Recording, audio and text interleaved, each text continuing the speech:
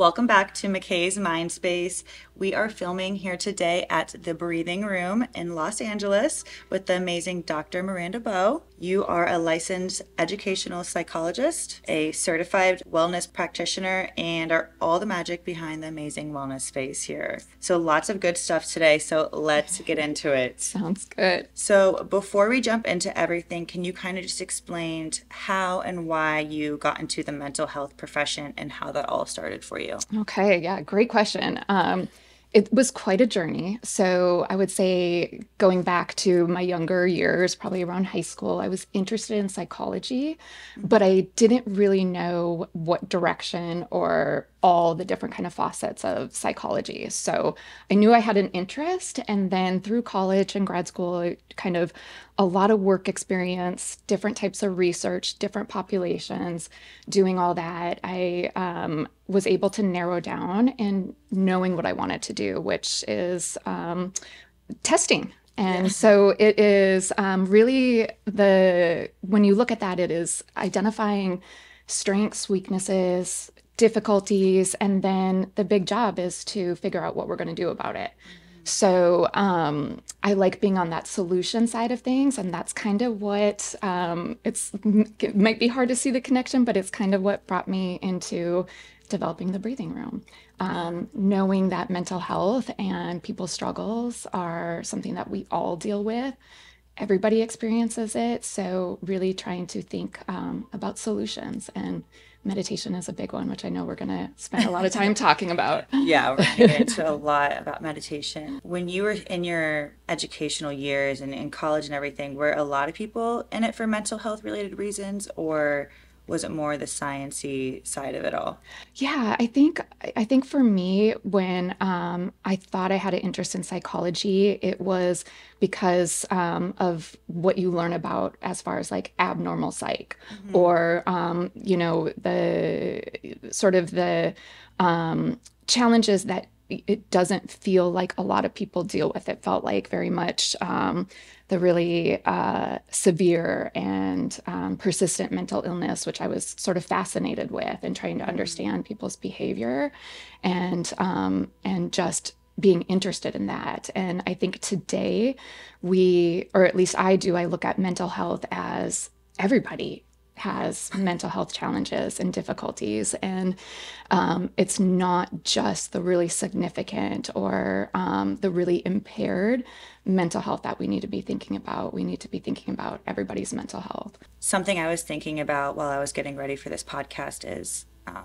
so my podcast kind of started off as like nutrition based, health and wellness based. And these past few months, it has completely kind of turned into mental health related. The more guests I bring on, I'm starting to realize how much more it all starts with mental health. Yeah. All this information I'm throwing out about fruits and vegetables, it doesn't matter unless your mental health is good. Right. And I'm realizing that even if we're talking about health or creativity or art or business, it all stems back to mental health every single time. Yeah. So I'm really excited to just focus right on that today. I love it. And I love that that's coming up more and more in conversation, and people are looking at mental health through that lens, that all begins in the mind. Yeah. And that goes with my next question is in your practice, do you think recently there's been an increase in interest with mental health? I think so. I think for starters, I think the younger generation or younger population are much more comfortable in talking about mental health, and even recognizing and identifying things like stress and anxiety, and it becomes part of the conversation, which I think historically those things were shunned to talk about, or were things that you didn't want to identify with. It felt too vulnerable. It felt weak. And so I think that is shifting, and that's so important that that is shifting. And I think, the younger people are recognizing it and doing their best to prioritize it. Yeah. I think younger people are feeling like, I just want to feel better in some way. And that's something that, if they're meeting us with that of saying, I want to feel better, then how do we provide the resources and how do we provide the recommendations and the support around that? So, and I also think COVID probably had an impact for a lot of people where it was difficult for a lot of people. And I think a lot of people started to reflect on life and Yeah. reflect on their well-being in different ways, where you're kind of you had to step out of the routine and just sort of that narrow lens of wake up, work, go to sleep, wake up, work, go to sleep, Yeah. and that productivity. And when that shifted, I think for some people, it made them pivot in their lives in a way of prioritizing mental health. So the result of that is people are talking about it more. Yeah. And for other people, they realize that they really do deal with mental health challenges that maybe they were avoiding or distracted by or unaware, Yeah. and kind of knowing that there was maybe an emptiness or knowing that they're wanting more, needing more, something wasn't right, Yeah. but never had an opportunity to really look at it or sit with it. And so I think for all of those reasons now, mental health is on the forefront of a lot of people's minds and priorities, which is good to see. Yes, so many things you said that stuck out to me. For one, being comfortable to talk about it. I couldn't agree more. I think so many people that are in their 20s or 30s, they talk about it more. Even my younger brother who's in just got out of high school, he's even expressed that like it's much more common to talk Yeah. about. It's more common to go to therapy. It's Yep. more common to not want to go out and party anymore because they have anxiety or they're dealing with Yes. something. And how amazing that like we're all able to talk about that so much Yes. more. Second, the COVID. I was thinking that before you Yeah. even said it. I just remember at that time of my life, I was in college and I thought it was the end of the world, but it Hmm. was because we all had this shift because we had no control over anything. There was no choice. So Yeah. we all were kind of forced to deal with all these feelings that we were distracting, that we didn't realize that we were distracting. Hmm. And it Hmm. opened up this whole other world of mental health that we all were like, what the fuck? Yeah. Yeah. Yep. So I agree. And I think it started off so scary, maybe. And now it's really a beautiful thing that we're Yeah. all able to kind of connect and realize that we're all actually a lot more similar than we think. Yep. Yep. So recently, you just opened the breathing room, which is where Yes. we are now, Yes. and which is essentially a meditation center.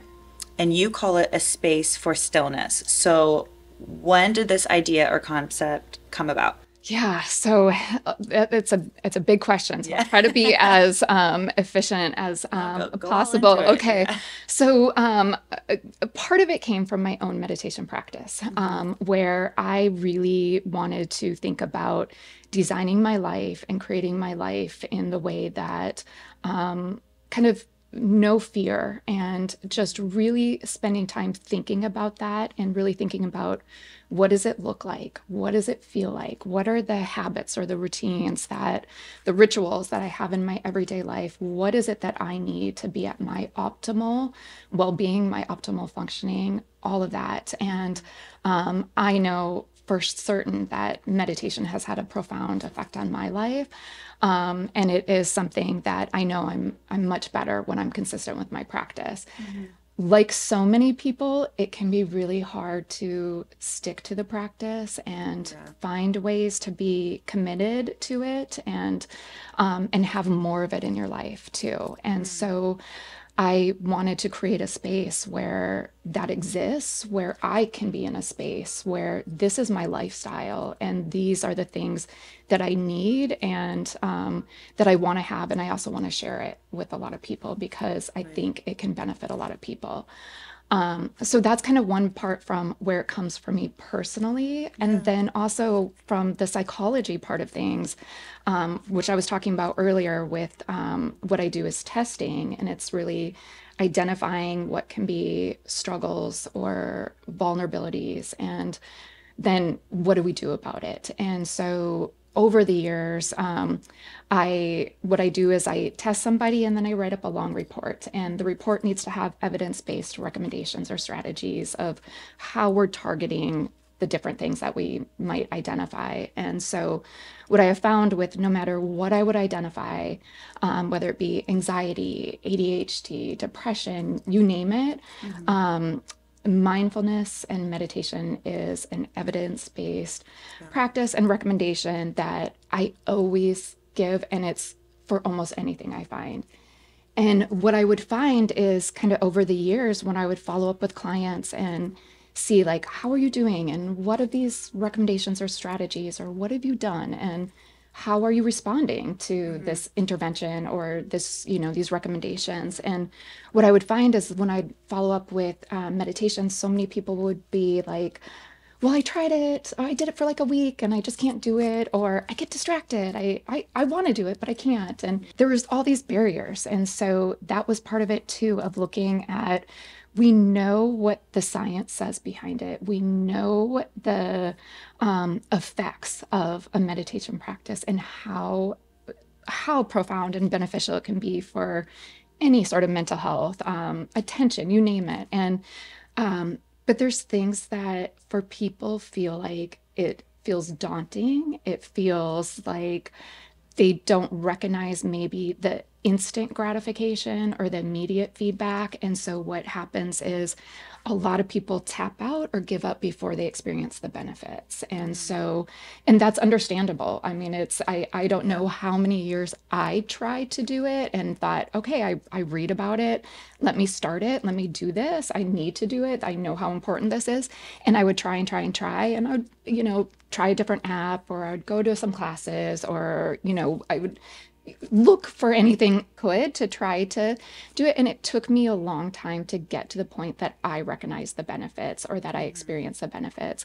And so when I kind of name it a space for stillness, it really, that stillness is the benefits that we Yeah. all kind of get from meditation. And so sometimes meditation can be looked at as the methodology or the method to arrive at what those benefits are, which a way to kind of capture that is this idea of stillness. So would you say when we're meditating, that's kind of our time to not focus on the distractions? So when you were saying like my clients get so distracted, that's something I try to think about when I'm meditating. Like, okay, I'll think of something. I'm like, I like actually think about taking it and throwing it out. I'm like, Mm-hmm. no, that's distracting me right now. The whole point of this is to not be distracted. Distracted. Yeah, part of it is to be Yeah. part of it is because we're human, and that's just our nature, that we're going to be distracted, and it's kind of how our brains have come to be. Mm-hmm. So a lot of times meditation is just redirecting. And so when you think about Mm-hmm. meditation or you read about meditation, or any sort of the experts and the people that really live a life of Yeah. a kind of an ongoing meditation. What they'll say is it's just about redirecting your focus. So I think there's sort of this myth that our minds need to be empty and that we need to be free of thought or free of distractions. Right. And the distractions are going to come. It's sort of how we respond to it and how we react to it. And if we can just kind of easily shift and notice, like, okay, the traffic is bothering me, or I'm recognizing the traffic, and let it go, and just kind of redirect back into yourself. And that's sometimes why we talk about the breath.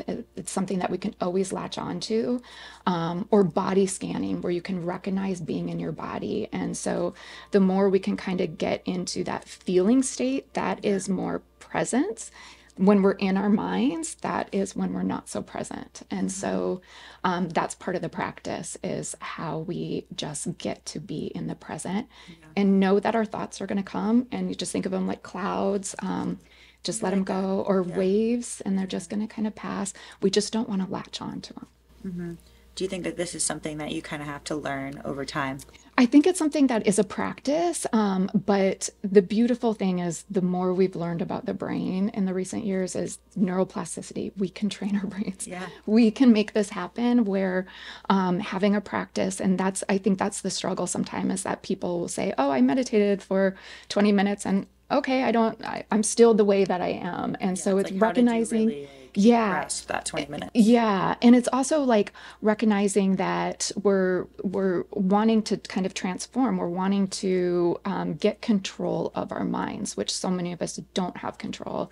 And Yes. so, in the same way that you think about going to the gym and going, okay, I went and did some bicep curls, you're not going to look like He-Man. It just Hmm. is like not realistic to think that. Sure, if you really look at it, you can look and go, okay, there's been some cell transformation or some muscle tears, and something is happening, Yeah. but it's not enough to maybe what you have in mind. And so, the same way with meditation, it's not just because you do it one time that you're going to be this really relaxed, calm, stress free person. It is a practice, and every day is different. So, I've been Yeah. meditating for years, and there's days where I just drop right in and I just get what I need, and it's just so effortless and it feels so good. And other days, I'm like, my mind is talking to me, and Hmm. it's harder, and so, but that's recognizing that as part of the practice too, is Yeah. that it just is kind of, there's not every day is the same, but over time you look and you go, wow, I really recognize what this has done for me. Yeah. And with consistency, you would Yes. see so much more Yes. results. And consistency is everything. Yeah. And yeah, and so it is. And that's one of the things that I would love to help people see about the breathing room, is that I want this to be a space where you come often. Hmm. And so coming once to test it out or to experience with it and see what it is great, because it can introduce you to a Yeah. lifestyle or a way, a practice that you never thought was for you, or that something you can do. I definitely challenge that it's for everybody. Hmm. And so it really is about coming and or wherever you are doing a practice consistently. People coming in here more and seeing the benefits over time is super important rather than, like you said, kind of just introducing them to this lifestyle, which I love that you call it a lifestyle because it Hmm. really is. And it's not just something you do every once in a blue moon. You're not going to see the same effects like Right. you're saying. And I just think that if more people, prioritize that time, which hopefully, like we're talking about, is Yep. going to become more of the trend. But I Yes. think there's a little bit of like you're saying, like that little educational piece. I think the word like practice has Hmm. kind of got a little like overused, that Hmm. people don't understand that it's a practice. And even Yeah. hearing you talk about it right now, I'm thinking about it completely differently. I'm Oh. like, it's something I really do have to practice. It's not Yes. just this like Yes. little activity I could go and do, Do, yep. so I think that that's really important. And I think, when, to your point, the educational piece on that is that when people understand that, they don't feel as defeated, right? Because Hmm. they think like, okay, this is a practice and it does take some time, or it can take some time. And if I stick with it, then I can start to see the benefits versus, oh, I did it for a week and I didn't really see the benefits. So I've, kind of shut it off as something that Yeah. doesn't work for me. With that being said, there could be something going on during that time of your life, the Yeah. week that you tried it out, just like you're saying, Yes. how there's going to be shifts. I completely agree with that. Yeah. Based on what's going on in my personal life, the way my body's physically feeling, if Hmm. being a woman, if I'm in my Yeah. phase or not. I mean, I'm going Right. to be so mentally different during different times. And even with men, with work or whatever's going on, Yeah. your stress levels are completely different every single day, Right. Right. I mean, Yes. Yeah. so why peace and luxury? What's the correlation there? I'm definitely getting that vibe in here, but what's the correlation? So that's kind of layered as well. First of all, I think in just kind of when I was imagining, when I go back to thinking about the way I wanted my life to look and the things I wanted in it, and how I wanted it to feel. Luxury was a part of it. Why Yeah. can't we have that? And so that's where I want people to think about too, that just your worth and kind of your self worthiness is such an important thing. And if we can all kind of shift with that and recognize our worth, and that you're worthy of whatever it is that you want to have, whatever you want to Hmm. achieve, whatever you want your life to look like. And so I think, along with the sort of shifting in mental health and meditation and all these beautiful things that are happening, a big part of that is to prioritize yourself and Hmm. prioritize your mental health above all, your peace above all. So, what that looks like is, I want to say, everybody deserves this. This is a space that you deserve it. And it doesn't require a big fancy vacation that you have to Yeah. save up for, to have that feeling of, I'm doing self-care and I'm doing something that makes me feel good. When I was kind of looking at the barriers of meditation and thinking, okay, what are the barriers that stop people and how do we kind of think about overcoming them, which is where the breathing room again in concept came about, is that having meditation be something that feels like another to do or another task is not what I wanted it to feel like. So there is that importance of it is a practice. It requires discipline. It is something that you have to prioritize and you have to do. But how can we make that feel like a beautiful self-care thing and that you're worthy of this time with yourself? And so that's kind of where luxury came into it. Another part of it is in just looking at what people feel like they need to have peace. And this was just through sort of informal conversation or informal research of talking with my colleagues and friends Yeah. and other psychologists of what do you do for self-care and what is it that feels good when you need a break or when you need that when you're really stressed, what do you do for yourself? And a lot of the response that I got is that people would want to do something nice, so it would be Yeah. like I want to go to a nice hotel and or I want to go to a spa or I want to go on a retreat, I want to go on a vacation. And when you kind of break it down and think about what does that really mean? What is it that they're really looking for? It's Yeah. that escape a little bit. And it's an escape for something that feels like you're rewarding yourself or you're treating yourself or you're giving yourself something that isn't part of your everyday. And so that's where this idea kind of came up too, is that it's got to feel like something that we all deserve and that we all kind of wait for, or we think Yeah. that it's a one-off thing that like, okay, I have to plan for this or I have to save for this. And so I really wanted to think about how do we make a moment like that we're all kind of chasing after part of our everyday life.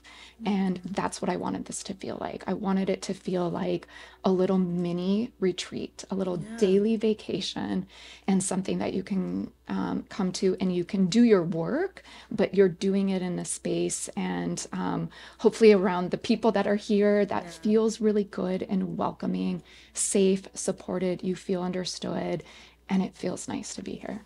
Yeah, I strongly agree with what you're saying about having luxury as a priority. That Yeah. is something that I prioritize so much. Some of my friends or people in my life might think it's a little dramatic sometimes to maybe focus on those things, but I know me and I know Yeah. what makes me feel good. And what you're saying is very true. I second it a Yeah. 100% Yes. because those very little luxurious Hmm. pieces and parts in your life really do impact you because I don't feel like I need to go on a vacation every 6 months because of my shitty every other day life then, Right, if I just right. kind of incorporate Yeah. these really important pieces and then get rid of all the things that aren't serving me, Yeah. you can kind of equal it out. So I Yep. think that that's so important to have here, especially when you're engaging in something like meditation or breath work or whatever it is for your Yeah. self-care. And what you're saying about being so deserving of it, I think Yeah. that a lot of people struggle with that imposter syndrome of Right. I can't afford to have this life, I can't, I don't have time for this life. But really, if you take a step back and look at all the things you are paying for Yeah. or that Yeah. you are spending time in, I've had to do that even, this past weekend. There was some things I wanted to do and there were some things I didn't. And I thought about it and I was like, okay, like, do I want to wake up tomorrow morning and not be hungover? And do Hmm. I want to go to this yoga class? Do I want to? So I'm going to cut out that stupid going out session and Mm. drinking, Yeah. just Yeah. when you take a step back and actually look at what you're spending your money and time Right. on, um, everyone, like you're saying, everyone is so deserving of that Yeah. luxurious little piece. No matter where you're at in life, you can Right. find it. Right. And I think it's so important where just in kind of the bigger picture of well-being that where we identify what our values are and what really matters. Hmm. And then that helps us prioritize the way we live our life. Yep. And so, recognizing and that there shouldn't be any shame and going like, I like luxurious things Yes. and that aligns aligns with me and those are my values, and the more I kind of operate my life within my value system, the more in harmony you are. And often you're doing things and living your life in a more authentic way. Yeah. And I like to think too that I'm attracting it more into my yeah, life the more I focus on it. If you surround yourself in a space like this around people that are also engaging like in yeah, things like this, you're gonna do that more and you're gonna attract more people in your life that are wanting to do that, and it's gonna become more normalized for yeah. you in your life. So I completely stand by I everything love you're it. saying. Yeah. That's something I feel like I'm trying to really teach, people that are in their 20s and stuff. We're all in this weird place of trying to figure out what we want to do in life, and in Hmm. college, and money is always the big issue.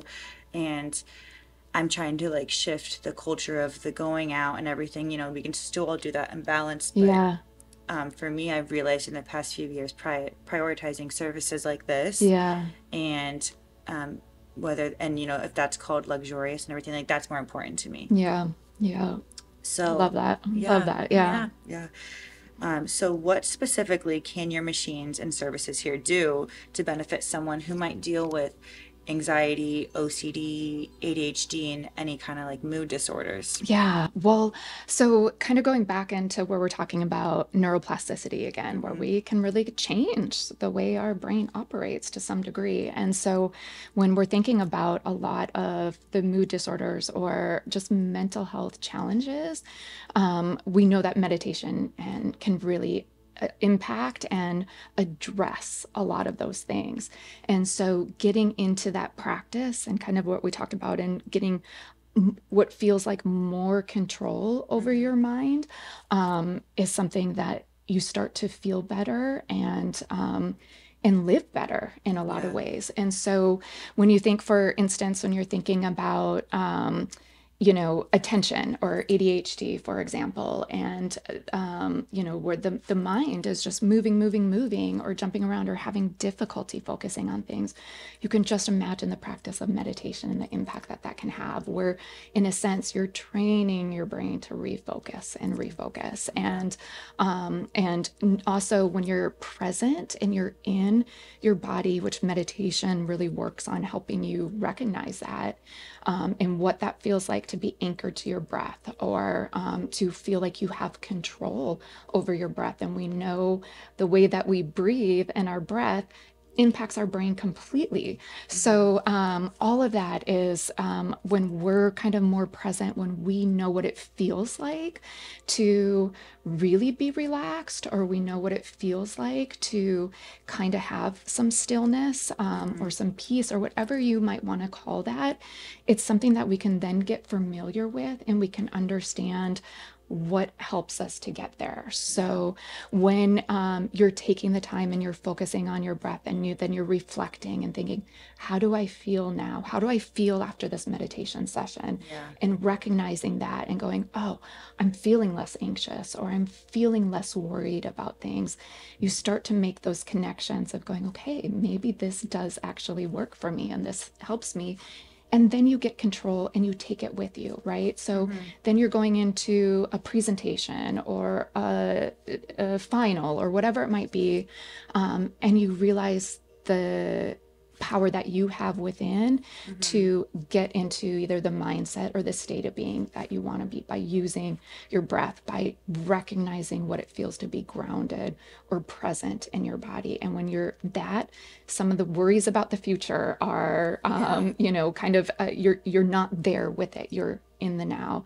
The things that are painful, or that you need to heal from the past, are Hmm. not with you in that moment. And so the state that we can be in when we're present is a pretty peaceful place to Yeah. be. I was thinking too, what a confidence booster. Yes, Like, yeah, wow. exactly. I think everyone could benefit from that. Like, hearing you say all that, I'm like, that would be so great if I was going, even to like before like a social event. I feel Yeah. like before I go to a social event, I'm so in my head Yes. Yep. or thinking about so many things. So just to like meditate for a little bit and Yeah. and get a little like back to reality, it Yeah. kind of seems like I would feel more confident with myself Right. Right. and who I Absolutely. am in my thoughts rather than like all over the Yep. place. Yeah. Yeah. Because your thoughts can be so torturous. The thoughts about like Yeah. things that we're worried about and things that anxious about, it can just be so torturous. And what happens is we stick to those thoughts, we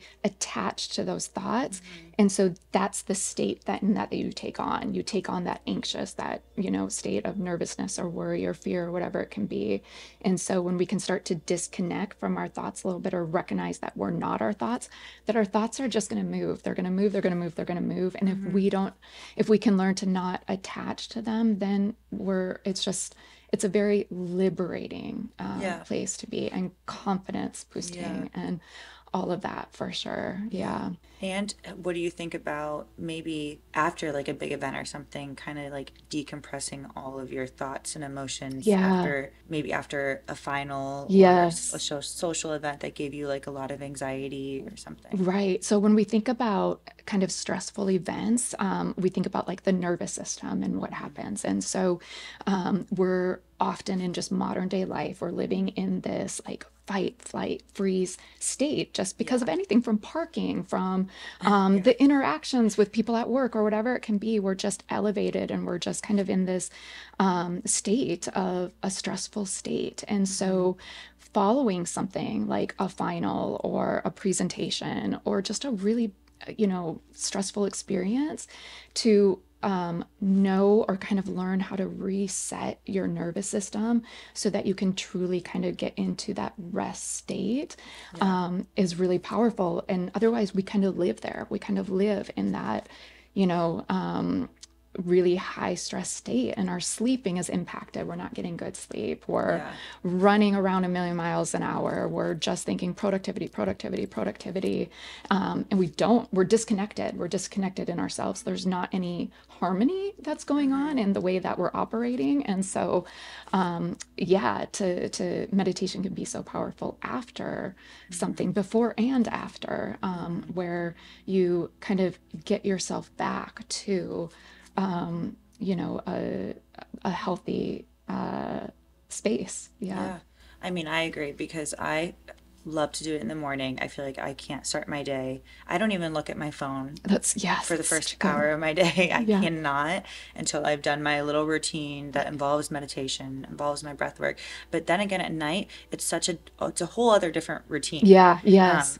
And they're not these super long, Right. elaborate Yeah. routines. They're very simple. Like really last night mine was probably like 5, 7 minutes, but Yeah. it was very simple. I actually don't even remember how fast I fell asleep afterwards because I Yeah. think I like immediately fell asleep. But I've just come across so many people and had so many conversations with people that are going along with what you're saying, like dealing with all these things throughout their everyday life, and they're doing all the tasks, they're check marking off all the things on Hmm. their list, but they're not really present. They're not Yeah. really there because they're thinking about 10 other things while they're doing something. Like they're not in that present moment. Right. And like how beneficial could something like this be for all, like, everybody that's kind of dealing with stuff like that? Because life's not going to turn off. We're Right. always going to have a Right. checklist every single day, no Yes. matter if you are a full-time worker, part-time worker, or you're just a stay-at-home mom. Like, your thoughts are just there. Yeah. Like, Yeah.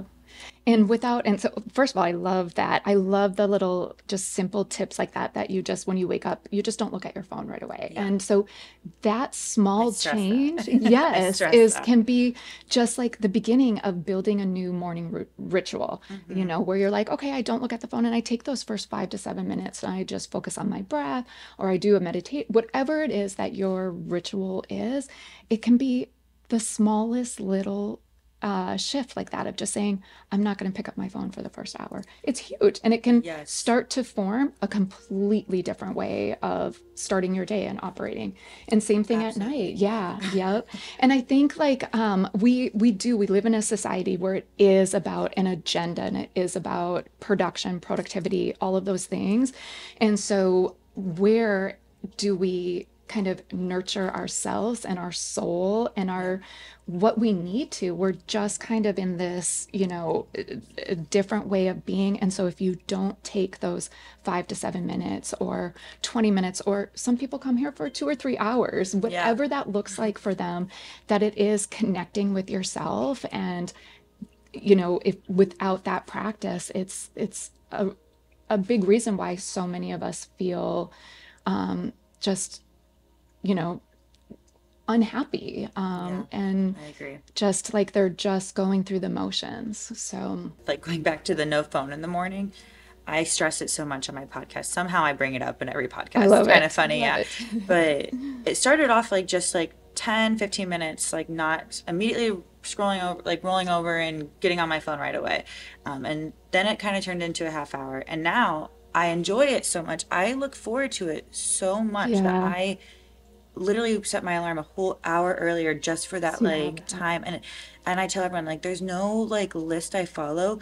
I just naturally like wake up and I meditate, and then I just do all these things that I did never planned to do. Like you're just listening to your body. That's Yeah. all it is. Yeah. It's literally all it is. It's the Yeah. best part of my day. Yeah. I love And it. I I tell love everyone, it. I'm like, just kind of start there, like, and Yeah. you'll just figure out what your body likes and doesn't like. Yep. If you want to do 5, 10 minute yoga stretches while you're Yeah. listening to some peaceful sounds or something, you know what I mean? Like, whatever it Right. is, just follow your body and do Yeah. it. And it's so And I impactful. think that's so important that you state it that way, of recognizing like not to think like, let me just follow off a to-do list, but Yeah. just that is so much more the, in essence of being present, where you're just like, I'm checking in with my body. What does my body feel like? What does my body need? I'm checking in with myself, my mood. What do I feel like? What do I need? And Yeah. yeah, And then I'm 10 times better for everything else I have to do once I check yes, my phone and see all the yes, yes, responsibilities. yep. So we've kind of already touched on this, but do you think that everyone should be engaging in some type of meditation, even if someone doesn't think that they have any type of issues? So I think, when I think about meditation, I think that everybody can benefit from it. Right. And I do think meditation looks very different for people. So I do want to kind of expand what that can be for somebody, because they may think it's sitting on top of a mountain, and being out in the middle of the forest and doing their breath or doing their practice. And sure, that's one way. And it can be the technology and the machines that we have. It can be the apps. For some people, I believe it is their art that they do, or their Yeah. craft, that is just where you can get into a zone. So I think athletes can get into a space where they're doing something that is just tapping into their innate talent, Yeah. and it's a flow. And I think, and I say think the same thing for different types of art. It can really look different for a lot of people. I also want to emphasize that meditation is an ancient principle. It is universal, meaning that it is anywhere in the world with any kind of population or community of people. They've had some form, whether it's been called prayer, whether it's been called a true meditation, Yeah. you name it. It is something that when you look at it like that, for me, I think it's essential then. Yeah. And so I also think that for people that think like, oh, I don't need it, I because I feel great, and how wonderful. But I Yeah. also think Must be we, nice. yeah, yeah, we all have to learn how to manage our own mental wellness. And so for some of us that think like, oh, I don't have any problems, I think is a little bit of like that, what we were talking about in the beginning, of where we don't talk about mental health, or it's, you just sweep everything under the rug. I'm fine, I'm fine, I'm Yeah. great. And I don't have any mental health issues because I'm not diagnosed with schizophrenia, or I'm not major Yeah. depression or whatever. And I really want to kind of relook at like, we all struggle with symptoms of anxiety, depression, difficulties concentrating, whatever it is, we all Yeah. struggle with it. And so we all have to learn how to manage our mental health. And meditation is Hmm. such a powerful tool. Yeah. So, I love immediately that you don't categorize meditation as one thing. It could yeah, be in so many different cultures, in prayer, religion, whatever it is, spiritually. yeah, It could be whatever is unique to you and your needs and your mental health needs. And yeah. I tried. You explained it better than I probably ever could have, because that's kind of what I always try to get across too. Whether it's in your routine or prayer or strictly meditation, what it's about is how is it benefiting you and your mental Hmm. health? And even if you, again, don't have diagnosed anxiety, you deal with stress. We Yeah, all deal yeah, with stress. we it's do. it's Yep. it's life. It's in our body. We have stress in our body. It's how do Yes. we manage it from a healthy approach or an unhealthy approach? Right, Are we right. distracting it or ignoring it, or are we dealing with it in a healthy, normal way? Yep, yep, So exactly. I completely agree with that. So with that being said, how true do you think it is that breathwork and meditation can help cure certain health related issues? I think cure can be maybe a big or pretty loaded, but I Yeah. do think when we look at a lot of like disease or illnesses, 90% of chronic illnesses have some sort of relationship to stress, Yeah. or stress being sometimes very causal of it. So I think there's recognizing that if we can manage our stress, how much healthier we can be. I also think that the mind body connection is something that from all angles we need to look at. So like how you were Yeah. saying in the beginning, you started your wellness of really thinking about nutrition and fitness, and I think so important. Right. And then, but there's the part too of the mental health and Yeah. how connected that is. The mind body connection is something that if we're struggling in our mind, what may show up in our physical being in our bodies that can be disease or illnesses. And so for me, I say and I believe that health starts in the mind. Yeah. And so I think it's something that and again, more and more research and science is coming out and saying that. Right. And so our mind and our bodies are so often not in harmony, Mm-hmm. where we're just, mind is doing its thing, body is doing its thing, and there's just no coherence or harmony. And so that's often where when you think about breath work and you think about meditation, why so often a lot of times meditation will start with the breath, and Yeah. it will have you, if you're listening to a meditation or you're participating in a guided meditation or you're doing your own thing, at some point the breath is a part of it. And Yeah. so when we can kind of tap into our breath or connect with our breath, we can get in tune with our body a little bit more. You often, in different types of meditation too, there's a body scan. So Mm-hmm. a lot of times at night, that's a good one before sleeping, where you Yeah. just kind of do a body scan and you recognize the different places in your body and intentionally try to relax them.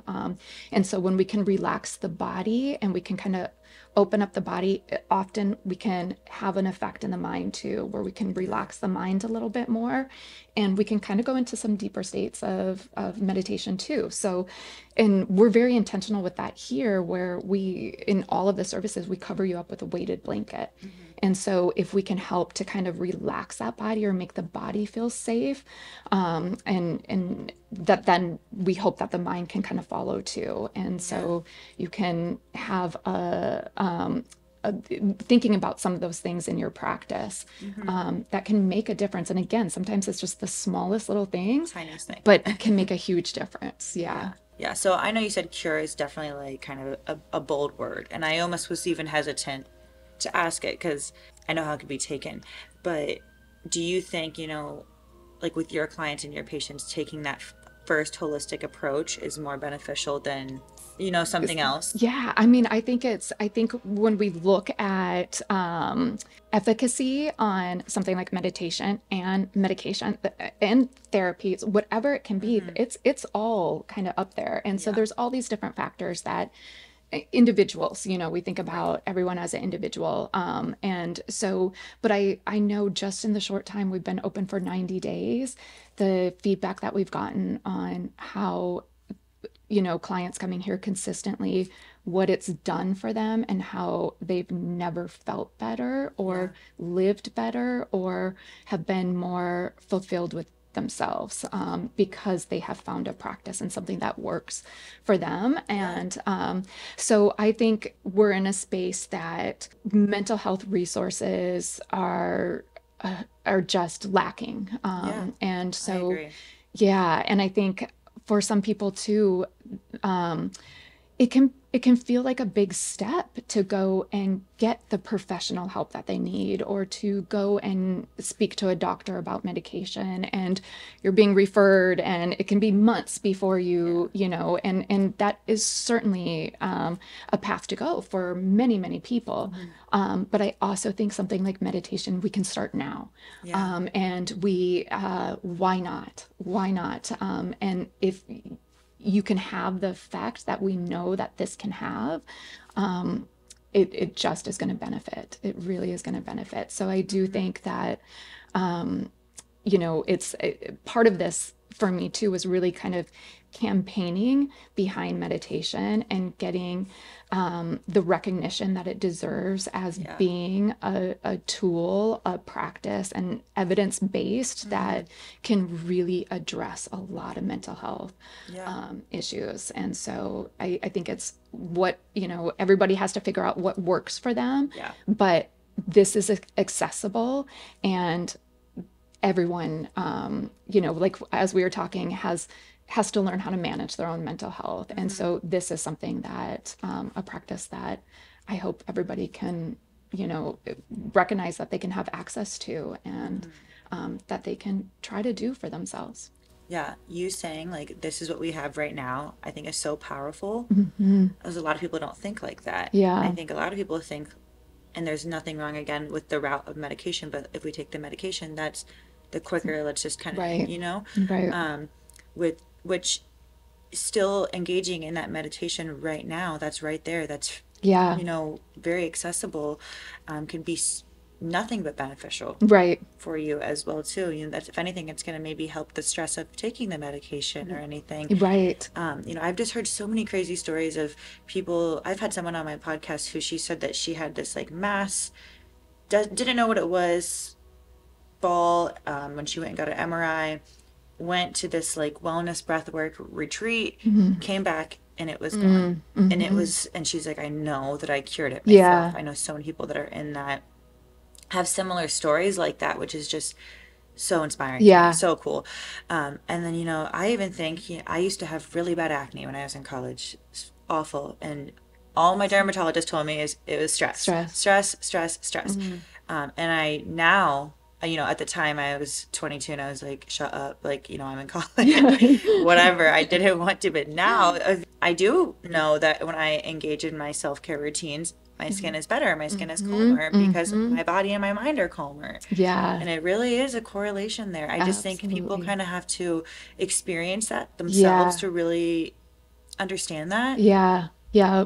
It's very true. Yeah. So, And part of it really is, we're just society too. We want that instant cure, instant solve, and really kind of, trusting the process, yes. and being patient with it if you have to be. But it is kind of trusting that process and believing and knowing some of the disbelief or the resistance is part of the process too, where, you just, because we want that instant gratification, or that instant sort of feedback or effect. And so I think, you know, trusting and being patient Hmm. is something that it can really pay off in a bigger way than you may have found through kind of the shortcuts. Yeah.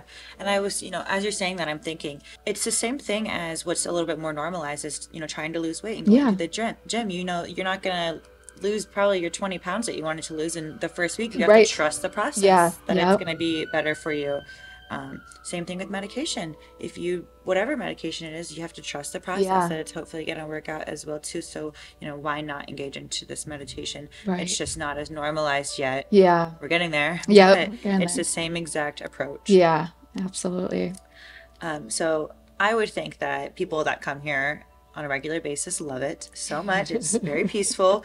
So how can we take something like this home with us and kind of have that same peaceful environment? And something I always say like at home is like a clear space is a clear mind. So how can Yes, we kind of get that at yes. home?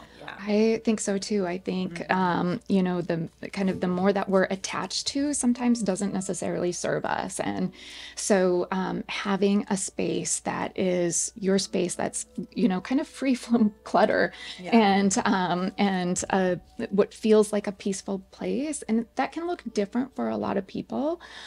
For some people, they may want to be in a dark space where it feels like safe and kind of cozy, and other people might want to be in the sunlight and Yeah. in front of windows. And so it can look very different. But I think some of the things that to think about is to make it feel like your own little retreat.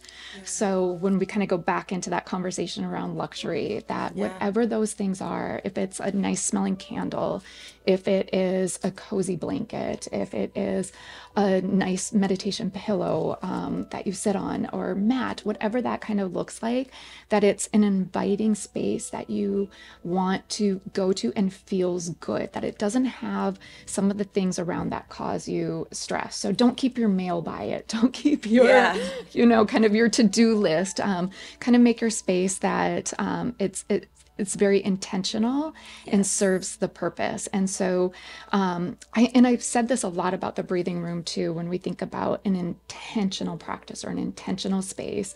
For instance, I have all the exercise equipment that I need at home and I know what to do. But when I try to exercise at home, it's very different than if I go to a gym. Yep. I'm distracted by little things, the dog barking Amazon, or I'm thinking like, oh, let me just swap out the laundry real quick, or whatever it might be. Yes. It bleeds into my workout routine. And so I think about like when I go to a gym, I'm going there with intention. I know exactly what I'm there to do.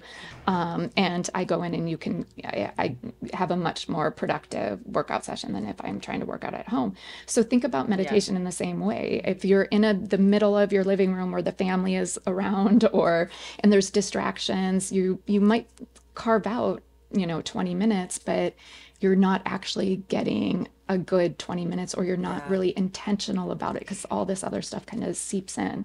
So, to kind of think about your space where it serves its purpose and it's very intentional for your peace, your stillness, your meditation. It just kind of is recognized as that, so that then when you do enter that space, you're already a few steps Yeah. into your brain is knowing what's going to happen and what to expect. Hmm. And I also really want to emphasize relaxing the body. Yeah. So, again, if that is getting like your own weighted blanket that you take home, or if it's a relaxing aromatherapy or candle or Hmm. something that just kind of helps you feel relaxed, then that's a good thing too. That, you just kind of have around candles are good. Yeah. There's something about that, the light of candles, or even watching a flame can Hmm. be a form of meditation for some people, that Hmm. they just try to focus on something so simple as the flame, or focus on something so simple as your breath, Yeah. is how you can make the practice.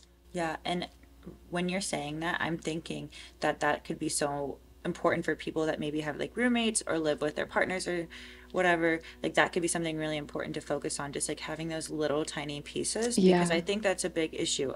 That's something I struggle with. Like, I really don't think I could ever have a roommate because my space is just, I mean, my apartment is like a giant peace room. Before Yeah. I moved to California, I lived with someone and I had actually a whole separate room in the house that was called my peace room. The Oh, whole I love house it. was, yeah, the whole house was black, and then my peace room was like this like orange, yellow, green, like completely different room. Yeah. But it was just this room I sat in and did Hmm. just that. And now that I'm somewhere different, I do that same thing. I'm like, there is just a candle. I'm thinking as you're saying that, all those little things, and of friends that I have that want that same space, but maybe kind of struggle Struggle. because they live across the street from a fire station Hmm. or Yeah. they have the dogs or whatever. Yeah. But that doesn't mean ditch it completely though, Right. right? Right. So like what you're saying is, have a little corner maybe that's of your Yeah. crystals and candles or your favorite scent or whatever, and that could just bring you that little like moments of peace, Yeah. happiness. Yeah. Hmm. Or even if it's where you're in a house with a lot of roommates or a lot of activity, it may you might want to think about like your time. It may be that you want to get up an hour before everybody else Right. does, Hmm. and then you create your space. And if you have to pick it up when you're done, where it's then becomes Yeah. the kids' play corner or whatever it can be. But to think about how you can create that and have that. Yeah. Super, super important. I also think too, you know, just the clutter. Just like really simply, Hmm. just like keeping your house kind of Yeah. tidy. Yeah. I'm a little bit of a neat freak, but I do every morning, like I have to straighten up something. Yeah. Just like when I walked in here, you're tightening up everything. I'm like, I get it. I get it. It's just like this little tiny checklist that I have to do really Yeah. quick. I think is super important because I think if you like have clutter and mess, you might have clutter and mess in your mind. Absolutely, Um, absolutely. And there's some research behind that too. yeah. Like if there's a lot of visual distractions, it can sometimes make it very hard for us to focus on what we need to focus on. Yeah, I'm Um, very guilty of that. yeah, I yep. know that's true for Yeah, me. absolutely, absolutely. And there is something about sort of purging and being able to purge the things that don't serve us or don't, help us feel good. And so Mhm.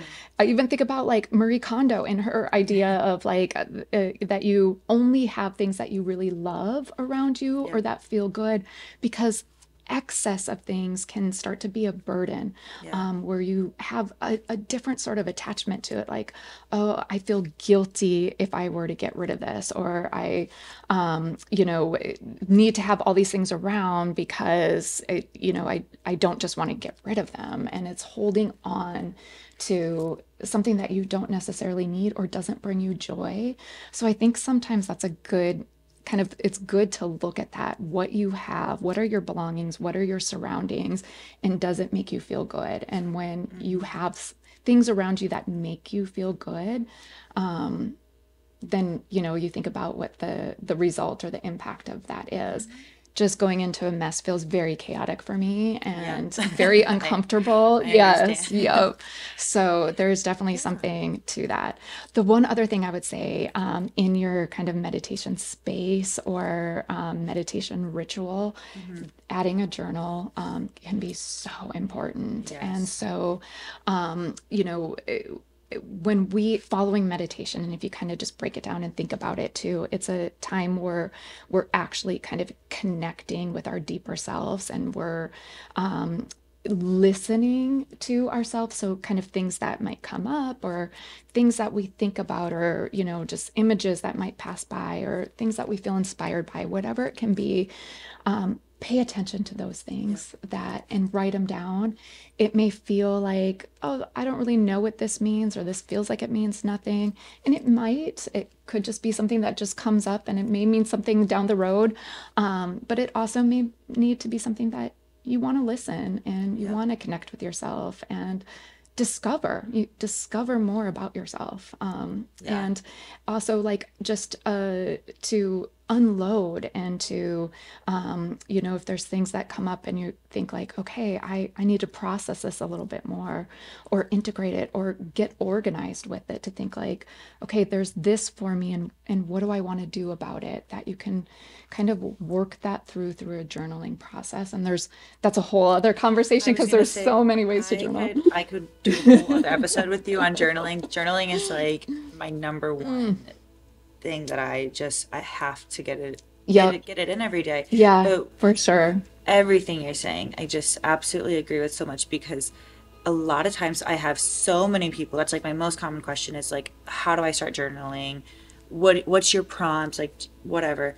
There's no wrong journal. I tell them Yeah. that. Like get whatever one you want at Target, like Yeah. it doesn't Yep. matter.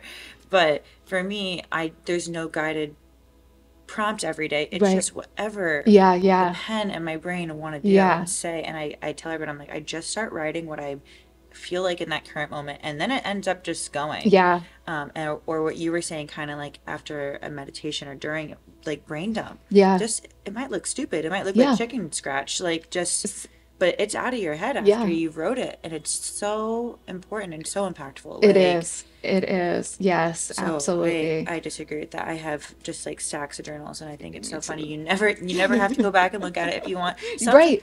Right. Sometimes I tell people like it actually is kind of fun. I look back at a journal my very first one I think was like 2 or 3 years ago, and it's so funny to kind of read because I'm just like, I don't even know what I was saying, and I thought, like, Yeah, like it's yeah, just like you learn so much about yourself you along do. the way, and it's this Yes. great realization with yourself, and I love it. So Yes. Yeah. Oh, I could talk about journaling with you forever too. yeah. It's yeah, there's so Well, many it's different yeah. ways and yeah. I think it's the best way to form a relationship with Hmm. yourself because you get to know Hmm. yourself. You feel better about a lot of your thoughts. Yeah. A lot of times, I like it because if I'm feeling maybe uneasy or not good about something, when I write it out, I like process the Yeah. thought Yeah. and I'm like, oh, okay, Yeah. it's actually not that bad. Or like, Right. actually, this Right. makes a lot of sense. Yeah. Like, Yeah.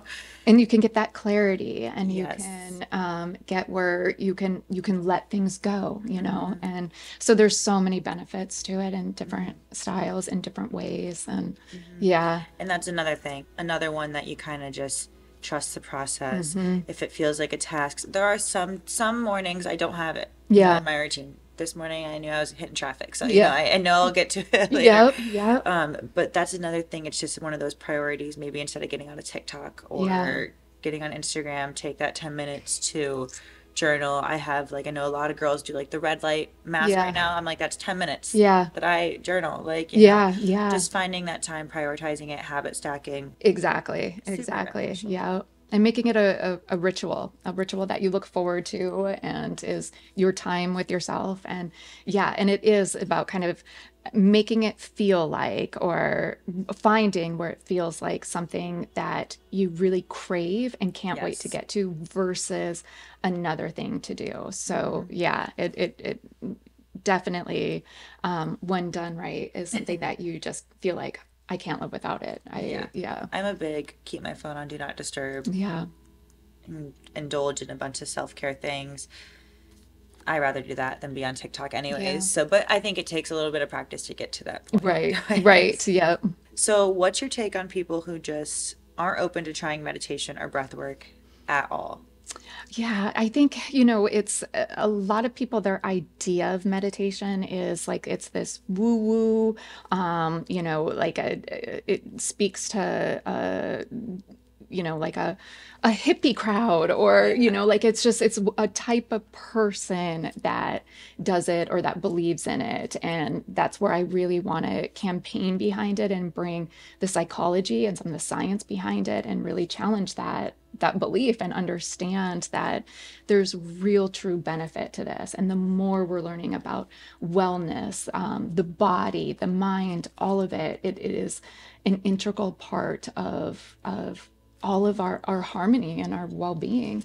Hmm. And so I think that the idea that some people have is again like you're in a forest alone Yeah. doing it, or you need to go to a specialized kind of meditation training in India and do a really extreme kind of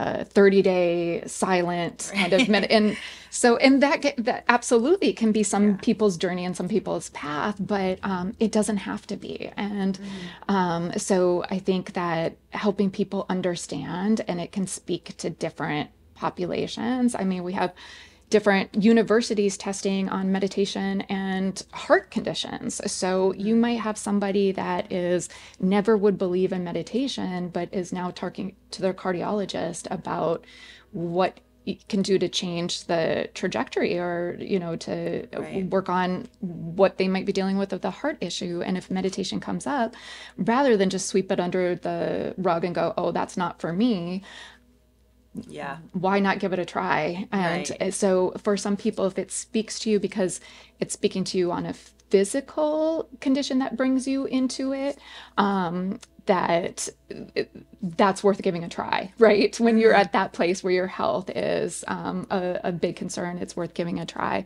And for people that just are into kind of a wellness lifestyle or how to kind of prioritize their mental health and their self-care and all of that, I think That's maybe there's people more in that kind of world that are more open to Yeah. it.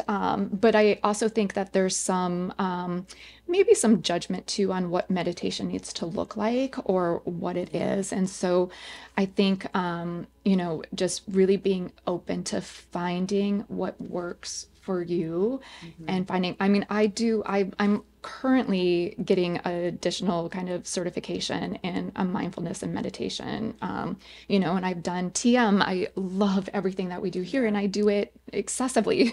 Yeah.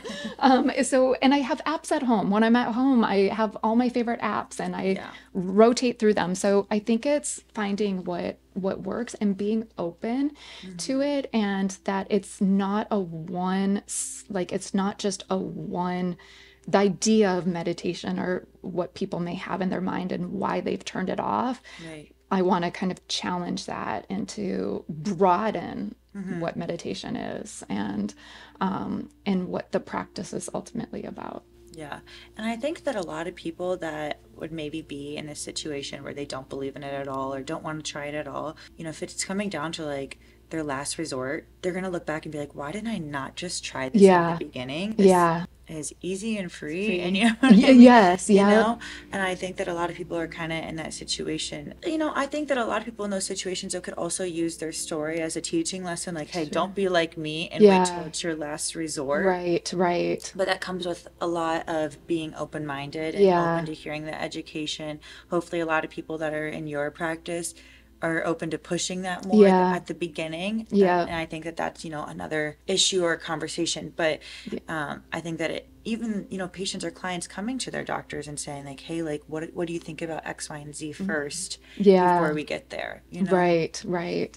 I know that will be the dream when Right. it is like anywhere you kind of turn and you're seeking some professional help, especially around your overall health in any Hmm. capacity, that if that doesn't enter into the conversation, it's a shame. Hmm. Hmm. Well, something too is that I think a lot of people are looking at things like this as a form of like actual therapy. Yeah. Um, Rather, someone I just had on my podcast recently kind of gave me that point of view where it's like, like talk therapy is amazing. It is. Hmm. I love it. I do it. Yeah. But she was kind of explaining, this can also be your Yeah. therapy. Like, Yeah.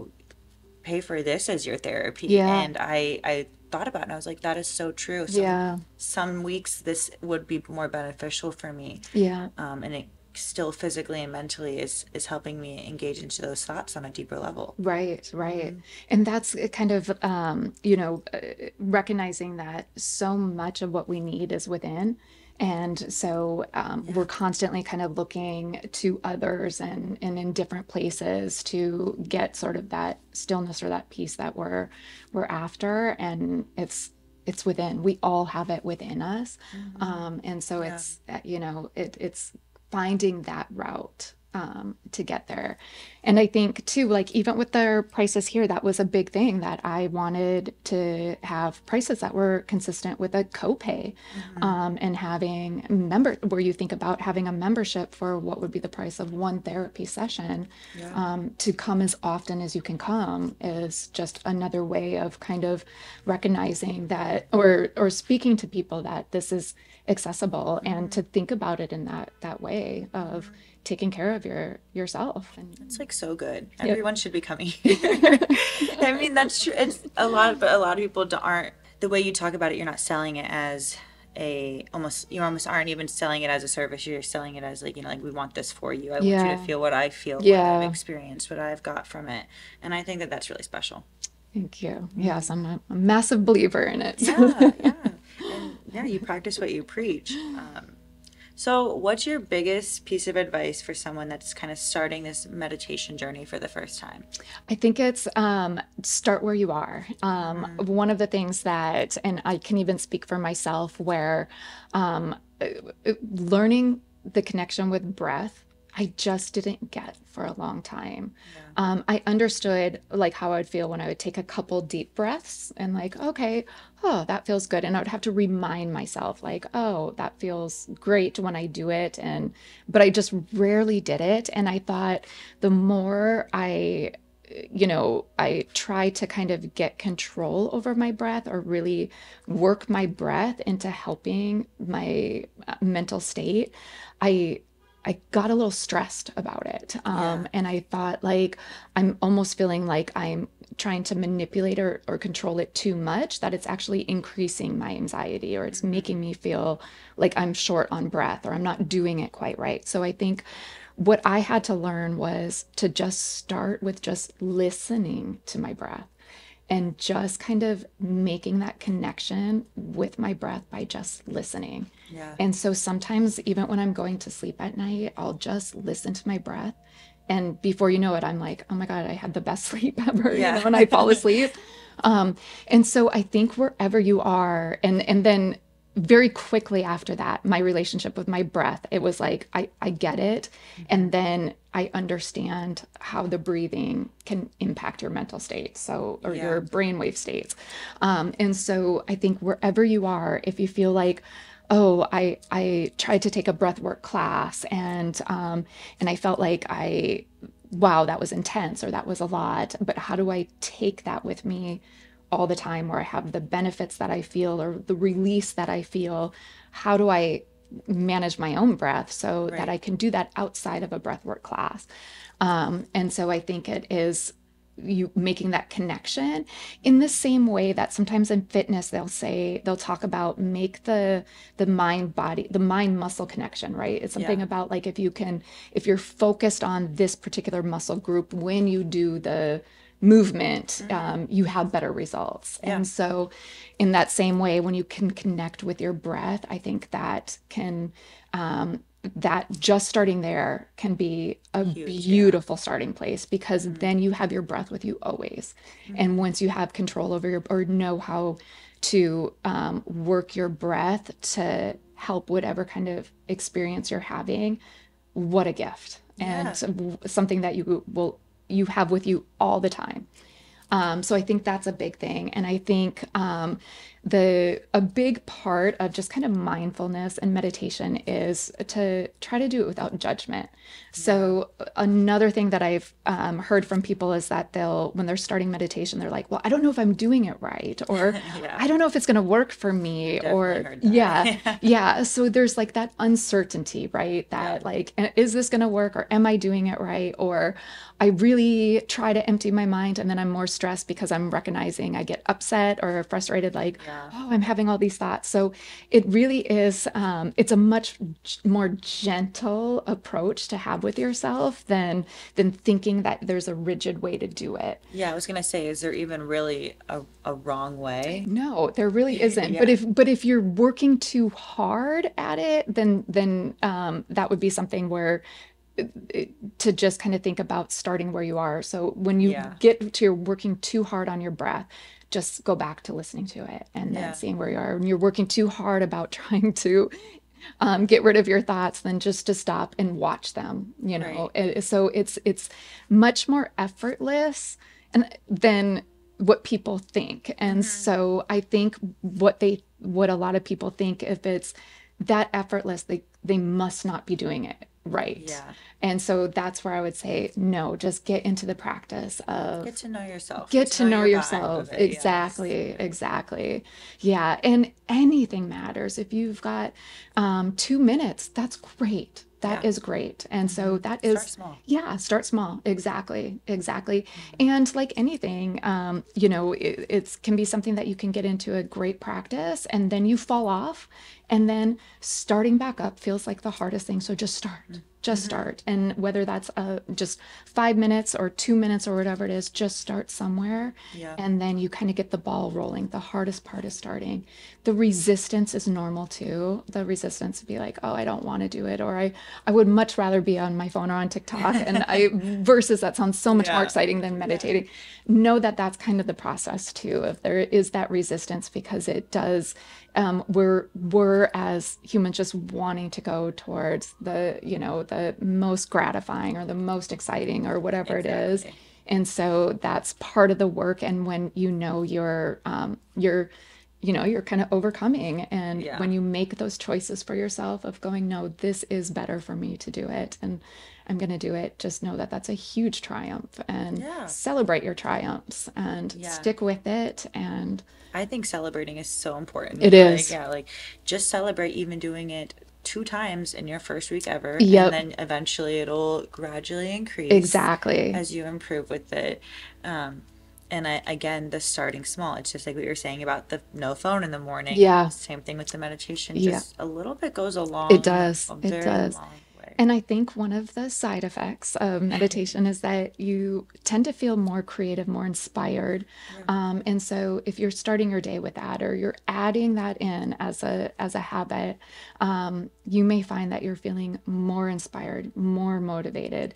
All of a sudden you're like, oh, it gets a little bit easier to get to the gym. Oh, it's a little bit easier to make these healthy food choices, or to Right. cook myself dinner, or to go on a long walk. There's just so Hmm. much that comes with that you may just find that, like, oh, it's just getting easier and easier to Exactly. do all of those things. Prioritizing that self-care for Hmm. yourself ends up improving your mental health, and then you end up improving every other part of your body Yep. and your whole entire lifestyle and function and everything you do, Yep. the way you present yourself, your energy.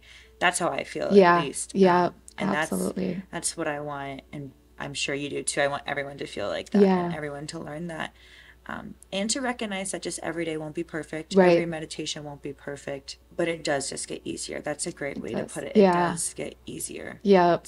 You understand more why maybe I'm off. I understand maybe if a routine doesn't feel as easy, I'm like, okay, I recognize I just need to slow down then today. Yeah. Yeah. Exactly. You Hmm. learn so much about yourself, Hmm. and you just start to transform into your optimal and your most authentic, and you just find you're so much more in harmony, Yeah. and everything kind of falls into place a little bit more when we are living that way. So this was such a beautiful It conversation. Yes, was. It we touched really on so was. many good things. I think the listeners are really going to engage in this and benefit from this and hopefully be inspired by a lot of it. Yeah, I hope Yes. so. So where can our listeners find you and follow you on social media? Okay, we on social media, we are TBR, so it's the acronym for the breathing room, Hmm. TBR meditation. And that's Instagram and Facebook and TikTok, very new on TikTok. Perfect. Yes. And then we are located in Westwood. Our physical space is in Westwood, close to UCLA. Hmm. And we are open 7 days a week. In the evening, we have community. So we have different classes, breath work, sound baths. Sunday morning, we have sound bath as well, group guided meditation. And then the rest of the time and during the day, it is you come in when it's convenient for you, when you want to come in. You're Hmm. building your habits, or you're building your rituals and routine. And just know that we're here. And it's amazing. I've tried.